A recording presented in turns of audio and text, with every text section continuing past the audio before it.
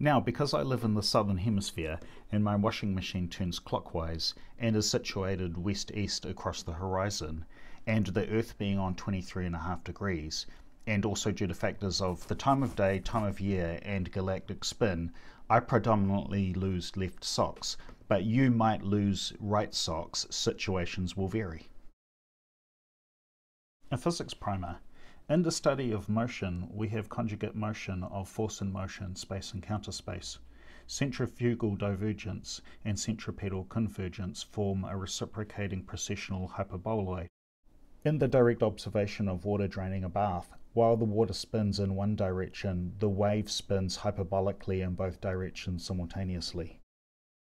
In the traditional explanation of a bar magnet, the field lines describe but do not explain why the magnets are drawn to each other. However, an end-view examination of a bar magnet reveals the magnetic spatial counterspatial vortex. Obviously, the simplex pressure mediation of space and counterspace leads the magnets to fall into each other. Everybody is familiar with how microwave oven works. The polar molecules are excited by the electromagnetic radiation in electromagnetic waves.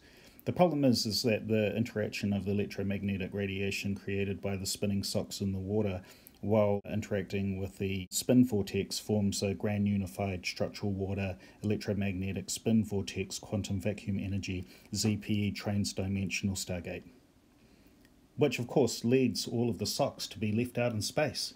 If you look deep into the Diamond Nebula, you'll find that it is actually very carefully made up of a large structure of lost socks, both left and right socks actually.